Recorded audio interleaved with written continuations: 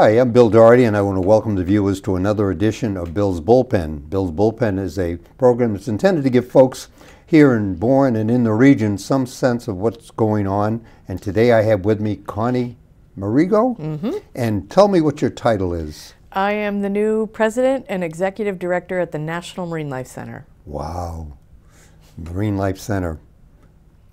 Now, that isn't all marine life, because I think it's turtles and seals, right?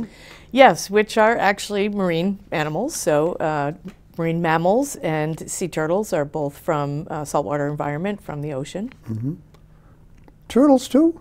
Yes, oh yes. I mean, those little reptiles are really seagoing creatures? They are, and they are born just probably the size of a silver dollar, and they somehow navigate the oceans, and it's truly amazing. The size that they are. They come off the beach, they enter the water, and 15 to 20 years later, after foraging and traveling, they come back to the same beach where they were born, and that's where they nest. It's amazing navigation system, these little turtles. There was a movie years ago that talked about watching the turtles scramble, these silver dollar-sized turtles scramble in order to get to the water, and there were many. I guess it was the seagulls were the main predator that they had to face. They had to survive that. So apparently that's why, I guess, that their parents are so prolific and have as many eggs as they do. Yes, to some degree. There's high predation.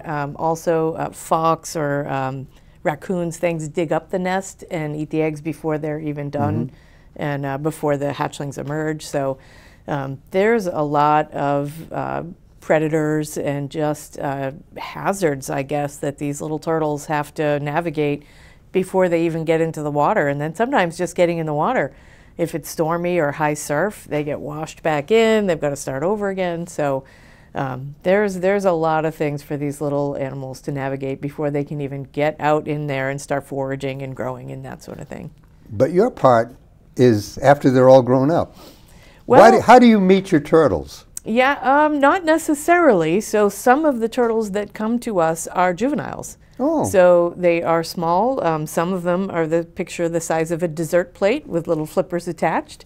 So these are juveniles that might be somewhere in the vicinity of 2-3 years old. It's difficult to age sea turtles, so these are estimates based on the available science. But and all of the turtles that come to us are injured or sick in some way. We only accept animals that can't continue on in their own environment on their own. So something has happened. They're either cold stunned, we see hit by boats, entanglements, things like that. So all those cases would come to us or our partners at the New England Aquarium. New England Aquarium, you have a partnership with them. I did not know that. Yes, I was the director of the rescue rehab program there for 27 years until I came down here at National Marine Life Center. With the goal of growing this program. Well, I think that's wonderful. Now, the thought occurred to me, and I've often wondered about this. What do you do with a turtle whose shell is cracked? It depends on the severity. So if it's a minor crack, then you certainly can repair that. So especially in juveniles, they're going to grow. The shell is bone, so that will also grow. And it might take years depending on the type of fracture, but it will come together. So it usually requires a veterinarian. They may want to debride, or that's really a term that just means remove any of the dead tissue just to get clean edges. Debride or debride? It's said in both ways. Okay, because I prefer to bride, but that's how I learned it. I worked nights in the hospital when I was in college, so it would be debride to me, right? That's right. Yes, and I have definitely heard it both ways. Okay. So if they take off the dead tissue, I used to do some work with epoxies. Is that what they use to coat the to rejoin the Not bone? necessarily, because epoxy is more of a glue type material. It is a glue. Yeah, so it depends on the fracture, but sometimes you put a little brace across from one healthy side to a healthy side, just to help as the turtle grows to bring the fracture together. Sometimes it requires full-on surgery, depending on the nature of the fracture. Certainly a big concern is where is the fracture? If it goes across the lower part of the carapace, which is the top shell again, did it sever the spinal column? So there's a lot of investigating that has to be done with range of motion and all the flippers. And how severe is it? What motion has it impacted on the turtle? Okay. Now, so folks can realize the difference.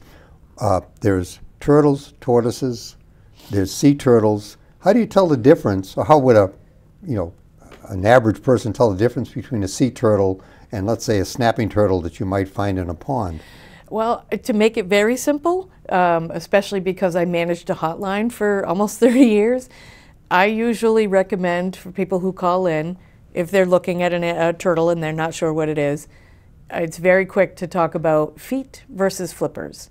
So a sea turtle will have flippers that look like airplane wings. So if they're looking at a little turtle and it has two what look like airplane wings, then you're looking at a sea turtle. Okay. If it's got legs or feet, now it could be any other species. There are some bog turtles. There's red belly cooters. These are we have a lot of species of endangered native turtles here. So it could be any of those as well. And then you look at, are there little webbed toes? So for example, the diamondback turtles have what look like limbs, but their toes are webbed, so they can move pretty well in the water. So it's a little bit complicated, but at least to start the process, I usually go right to the flippers versus legs, limbs, feet, that sort of thing. Now, I've had turtle soup. Yes, I am guilty of that. Don't tell me that. Okay. I don't want to know. What do they make turtle soup out of? Is it sea turtles or is it bland, freshwater turtles? Well, it's illegal to use sea turtles now. So the National Marine Fisheries Service and U.S. Fish and Wildlife Service here have protected all sea turtles. And I think folks need to hear that. Yes. Yeah. Oh, yeah. They're protected because all species of sea turtles are either threatened or endangered. So one of the turtles that frequents our waters here off Cape Cod is the Kemp's Ridley. And that's the highest prevalence of sea turtle that we have here, and that is the most endangered sea turtle in the world. So these are very small. They're also the smallest of all the sea turtles, even as adults. But they come up the Gulf Stream, and they end up here off the coast of Massachusetts and probably Rhode Island, New York, foraging for the summer. And as the temperatures get cooler, if they try to use the coastline to navigate south, they end up trapped in Cape Cod Bay. So anybody who lives around the Cape, on the Cape, especially if you winter here, you start hearing messaging over the radio, TV, print ads, or if you just like to walk the beaches, you'll see signage from our partners at the Wellfleet Bay Wildlife Sanctuary, just notifying the public, getting the message out that these turtles are going to start stranding in the fall. And if you find one, please call the hotline. They look dead, but they're not, so it's important, always call it in. Do you work with IFAW too? With IFAW, we do, yeah. So IFAW is the rescue branch for the marine mammals. Yeah. So they do the rescue and sort of ambulance part of the equation, and then we do the rehab. So they bring sick and injured seals to us. Okay, well, let's talk a little bit about that, because many years ago I was substitute teaching over at Cape Tech, and one of the kids, a senior, had a commercial fisherman's license, and he had suggested that when he goes out in a dory for day boat fishing, the seals, which can get as between 800 and 1,200 pounds, which also brings up a huge logistical problem that occurs to me as far as when you're transporting them, they would attack the boat, and especially if they had bait in the boat, and they would also compete with the fishermen for the day boat fish that they were trying to catch. So he had proposed that because, and this was about more than 10 years ago, he had proposed because their population was growing that they have a season on them, because he said they also were they were attracting more and more sharks, which were looking at them as as a food source in their food chain. So. Do you have any comment on that? I have a lot of comments on that. Oh, good. You know, back in the 30s, 40s, there was a seal cull. So it was legal to cull a seal, And then you would take the nose, and if you brought that in, you would get, I think it was $5, might have been $3, which was a lot of money back then. And so what happened was the populations were nearly decimated. They were almost wiped out because this had gone on for decades. And so, you know, at a time when people needed the money. So it was lucrative for some folks. So the federal government stepped in because they saw a real dire need to preserve the population, what was left of it, and they protected them. So it became illegal to harass, harm, shoot, you know, so no more cull. And so what we see now, we hear a lot about the population explosion, when really what's happened is we're getting back to what normal populations were. But of course, most of us weren't alive in the 2030s. We never saw those type of populations. So it makes it feel like what we see now is a population explosion. On the shark side, protections were also put into place specifically for the white shark. And I think that happened much later. So the seals were protected in 1972 under the Marine Mammal Protection Act. And then on the shark side, there were protections that were put into place much later. So it became illegal to take white sharks through commercial fishery or even recreational fishery. I think that happened in the early mid-90s. So now we see the sharks also able to come back from, you know, their population challenges. So we see have more of them, no question about it. Absolutely, and I'm not dodging the question that are they here because of seals? That is a big part of it. They're also here because their own populations were permitted to actually rebound. So having sharks in our ecosystem is a very good sign, especially the apex predators. So, and that's what a white shark is. And they are here to do their own version of culling the seals. So they are gobbling up seals like it's a buffet. And I hate to say it that way, but that is part of nature. So the sharks are here, and they are one form of population control for the seals. Well, the circle of life, I think, was, you know, exploited by Disney, in that way. Yes. And of course, wolves do the same thing when they cull a reindeer herd. They basically are getting the ones that are lagging, that are not able to keep up with the healthier part of the herd. Now, are seals a herd or a pack? They're not a pack animal. Are they a herd animal? They're not really, but they do haul out in what we call rookeries. So they don't necessarily fish as a group like you would think lions. There's strategy there for, you know, attacking their Well, it's the prey. women that do all the work in the lions. Yes, I noticed that too. Thank you. But they do haul out, so there's sort of the safety in numbers. So it's called a rookery, where seals actually will use the same haul out, either beach section, rocky outcroppings, you know, that sort of thing. And when you think about, you know, 50 years ago, how many of us were out in kayaks or water skiing on those outer areas, there were probably populations of seals out there that most people didn't even know about. I'm sure the fishermen did, because they're on the water, they see it, they're out there, that's their livelihood, and they know it better than the rest of us. So, but I think that they're, at least, you know, I've been doing this for 30 years, and I know my predecessors, there's always been seals here, but the protections now have allowed the populations to come back. We've talked in a general way about what the reptiles are, what the mammals are that you deal with, and it occurs to me before we leave the seals, what kind of injuries do you deal with? On the seals, there's a number of injuries. There's also something called abandonment. So. Abandonment? Abandonment, yes. If and a lot of that is due to either human interaction or it could be a young mother. But the seal pups are sometimes abandoned by their mothers, which means, you know, when they're born, they're maternally dependent. So for roughly 20 to 30 days, the mother will feed the pup. And the pup will almost double in size, if not more, in that time. And then the mother will leave, and the pup will actually stay on the beach, either molt or then start to have to learn how to eat. It's a sort of tough love weaning period. So sometimes humans actually cause abandonment. You know, again, there's more of us now too, so seals have rebounded, so have humans. And so often just walking the beach, people come upon mother and pup or just the pup. And now it's, you know, selfie, Facebook, it gets out there, more people go to that area. The bond between the mother and pup isn't strong enough that she will risk her life. She may be out in the ocean watching the pup and seeing the steady flow of traffic towards it, but she won't come out and try to defend it. But the more that goes on, the longer it happens, and depending on the type of interference, she won't come back. She gives up and abandons it.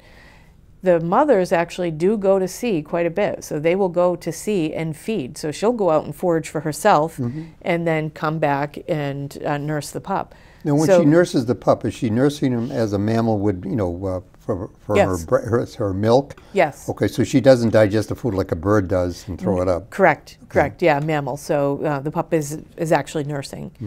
So I think what happens is a lot of times people will come upon a pup, they feel like it's helpless and they intervene or they interfere. Sometimes they sit and watch because they want to make sure that the mom's come back, but really all they're doing is ensuring that she doesn't. It's a very emotional experience when you find this pup, because these are, you know, roughly 13, 14 pound tiny little animals. Often they have lanugo, which is a very long fur. It's extra long to keep them warm when they're in utero, or actually when they're first born, they often still have it. So, you know, it's hard when you see such a tiny little animal with these big brown eyes and it looks around, it's looking for food, it's looking for its mother. It's hard for people to walk away. It's, we often find... I guess what I'm looking for you to tell people is, what should they do? Yeah, the best thing, and it's recommended by the federal government, is to view from a distance. If the mother can see you, if you can see the pup, the mother can see you. That's the rule. Okay. So you're supposed to observe from a distance of at least 150 feet, which is roughly, I think, 3 school bus lengths.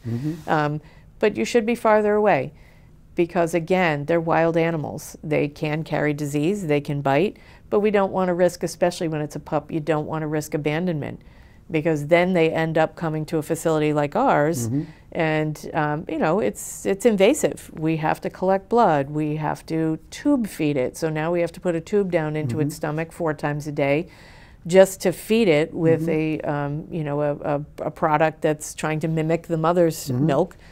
So it's, you know, it's best if they can stay out in the wild. So if you see a seal, it's best to just stay away from it. Call it in if you're concerned, because again, I understand it's very emotional, especially if it's a little one. But it's best to not intervene. Call the experts and they'll come out. They'll do a visual assessment, often usually through binoculars. And you're looking for body weight. You're looking to see if the eyes, nose, mouth, ears are clear, or is there any colored discharge.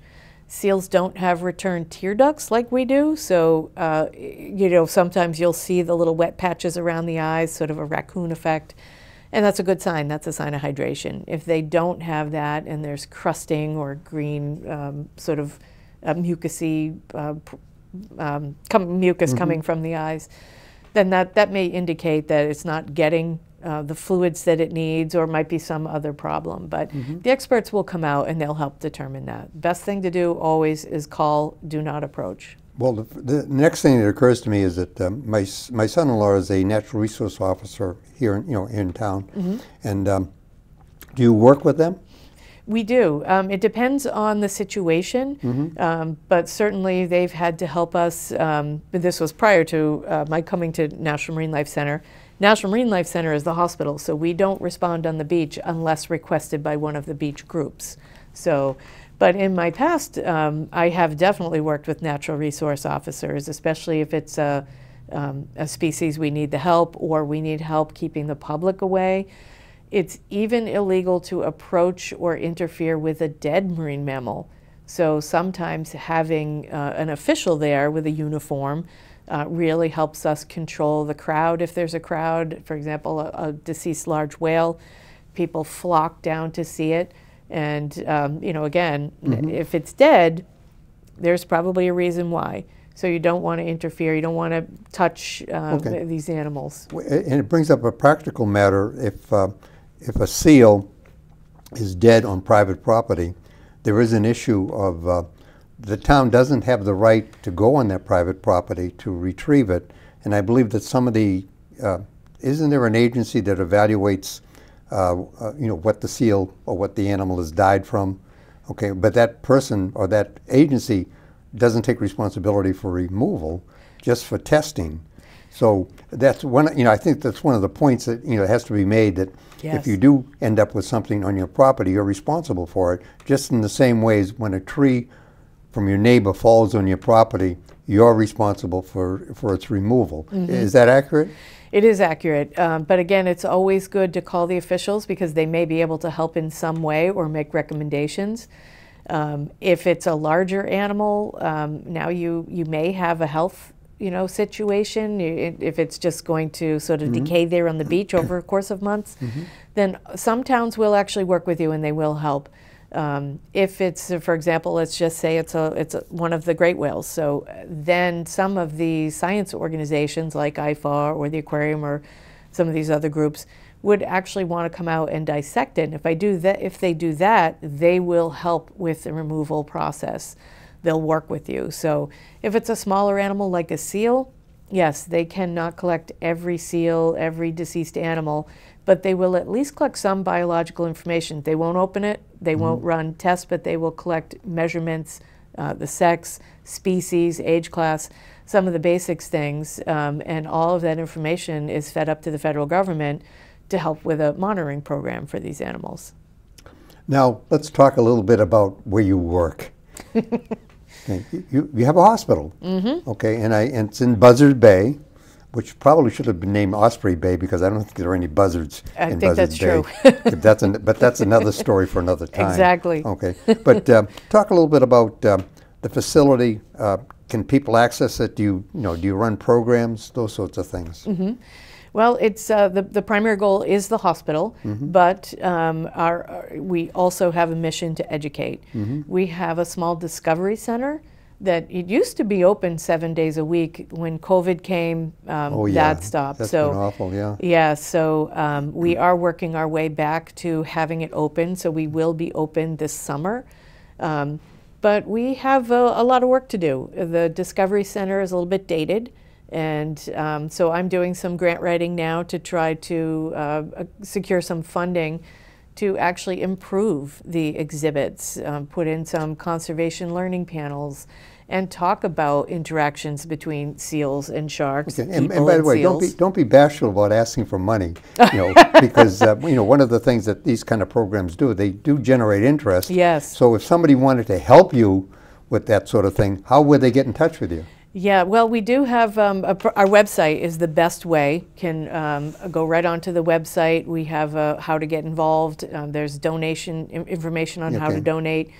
Certainly you can call our number, which is also located right on the website. It's nmlc.org.